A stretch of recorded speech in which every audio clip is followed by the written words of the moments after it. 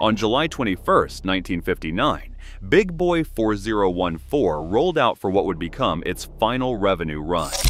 Less than 2.5 years later, in December 1961, Union Pacific officially retired it after clocking an astonishing 1,031,205 miles. 1,000,000 miles over 2 decades of mountain punishment, from the Wasatch to the Cheyenne to Laramie corridor, and the machine was still fully serviceable, still hauling heavy tonnage, still muscling its way up grades that had defined its wartime glory years. So why kill a locomotive that could still do the job? The truth isn't the story Union Pacific liked to tell. Let's talk about the economics nobody at Union Pacific wanted front and center. Operational data from Union Pacific mechanical reports, confirmed by Old Machine Press, show that a Big Boy averaged roughly 19,487 pounds of coal per hour and about 9,078 gallons of water per hour in sustained service. Put another way, every mile demanded almost half a ton of coal and hundreds of gallons of water. Every single mile. Historian J. Parker Lamb detailed Big Boy test figures in Perfecting the American Steam Locomotive, reporting around 20 tons of coal per hour, roughly 100,000 pounds of water evaporated per hour, and about 6,000 horsepower at 40 miles per hour. 20 tons of coal per hour. That is literally a loaded coal truck disappearing into the firebox every 3 hours. The economics were not just bad, they were becoming catastrophic. But wait, it gets even uglier. In April 1943, Union Pacific borrowed a dynamometer car from Santa Fe to measure Big Boy performance under controlled conditions on the 76-mile Ogden to Evanston stretch. The test runs revealed that at full throttle, a Big Boy could devour 11 short tons of coal per hour and drink 12,000 gallons of water per hour. This was confirmed in Union Pacific's own data summaries.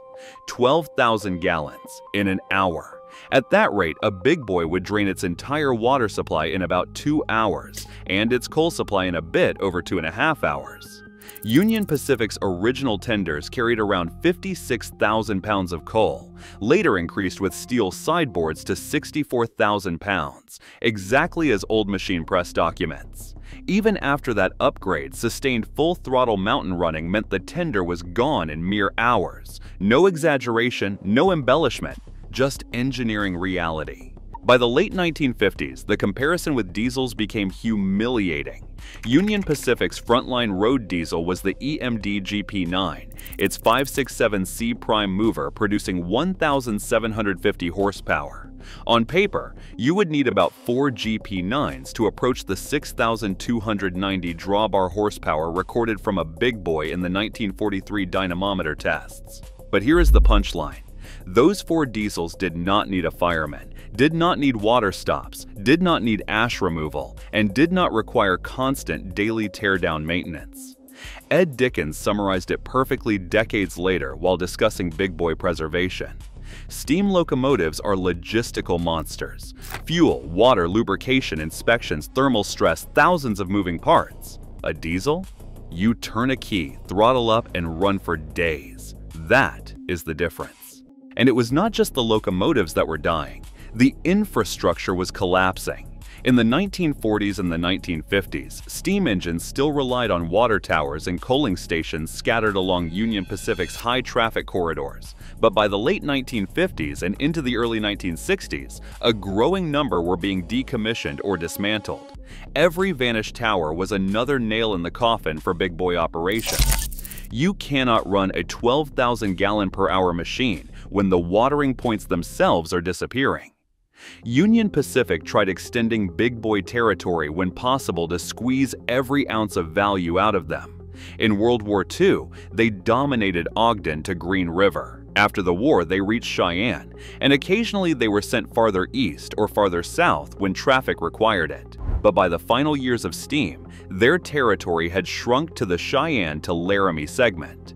Even so, Union Pacific periodically adjusted authorized tonnage as track improvements came online, pushing eastbound loads on Sherman Hill toward higher figures, though official Union Pacific ratings stayed lower than the exaggerated tonnages sometimes mentioned. Union Pacific was trying to keep steam competitive against diesel in terms of horsepower per dollar, but the gap was already widening.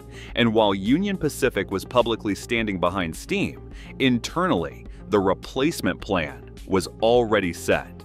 The railroad was not going to overhaul its aging 4884 fleet with dieselization sweeping the continent.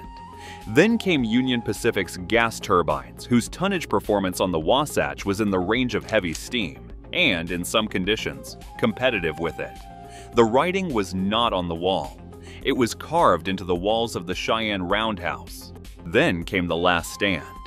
In the summer of 1959, Union Pacific hauled 6 of the sleeping giants back into service. First came 4014 out of storage. The locomotive Union Pacific chose for one final season, as if the railroad were giving the old warrior one last chance to prove itself. Shortly afterward, 4011, 4015, 4017, and 4023 followed. A few days later, 4019 returned to the roster. 6 big boys, revived for one last campaign. It felt like the entire steam era was summoning its strength for a final push before the inevitable end. But that last stand was heartbreakingly short. By late July, it was over. First, 4017, 4019, and 4023 finished their final assignments and were placed back into storage. A day later, 4011, 4014, and 4015 ran their last revenue trips. In just 2 days, the heart of the big boy fleet went silent, one final run at a time, each locomotive fading quietly into history. And here is the brutal truth almost no one outside the railfan world understands. None of these machines were retired because they were worn out. No catastrophic boiler failures, no cracked frames, no terminal mechanical damage. They could have easily run another season. Union Pacific shut them down because the accountants said diesel locomotives were cheaper, nothing more. That is why those last days feel surreal, like watching a championship team benched while still in top form because a more cost-efficient roster just walked in the door. What makes this final phase even more tragic is how quickly the memory of their dominance faded inside Union Pacific itself.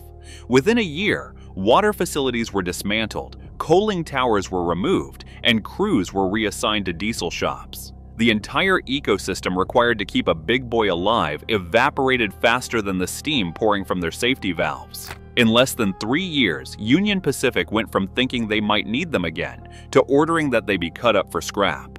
That sudden shift tells you everything about the ruthless economic logic of the late 1950s and how little sentiment mattered in corporate boardrooms.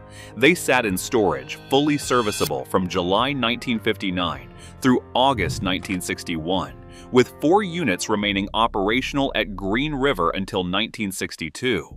They were held as reserve power just in case Union Pacific needed them for a surge. But the call never came.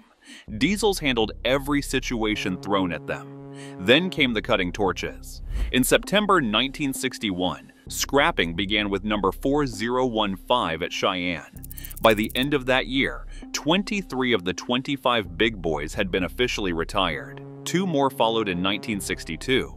Most were dismantled at Union Pacific facilities in Cheyenne or Green River. 3, numbers 4003, 4010, and 4020 were hauled to a steel mill in Provo, Utah, and cut up in 1963. No ceremony, no hesitation. Once the revenue stopped, Union Pacific wanted the scrap value immediately. 17 big boys did not survive. Only 8 did. Out of 25 of the most powerful steam locomotives ever built, 8 escaped the torch. And yes, Union Pacific records confirm that each of the first 20 big boys surpassed 1 million miles, while the last 5 accumulated over 800,000. These were not weak machines. Crews respected them, trusted their sure-footed behavior, and appreciated their stability on mountain territory. They were monsters, but refined monsters. But sentiment does not survive an audit. By 1960, diesel economics were overwhelming. Better reliability in all weather, simpler maintenance, higher availability, and dramatically lower fuel and labor costs.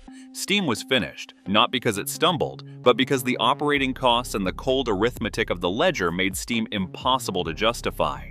The big boys were retired at their operational peak, still hauling heavy tonnage on the grades they were assigned in their final years, and still fully capable of Sherman Hill level work when required, still fully able to work after 1 million miles of punishing service. But ability does not matter when every mile burns fuel and water like a blast furnace.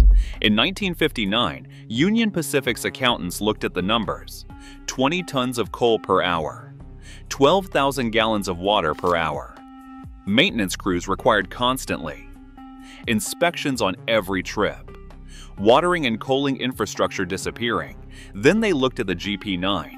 You could simply start it, throttle up, and let it run for days with almost no intervention. The decision was brutally simple. The big boys had to go, not because they were weak, but because they were too expensive to keep alive.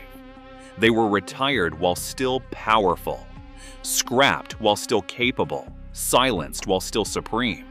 That is the true tragedy of the big boy. They were not replaced because something better outperformed them. They were killed by economics, the most powerful steam locomotives ever built, brought down not by failure, but by a spreadsheet.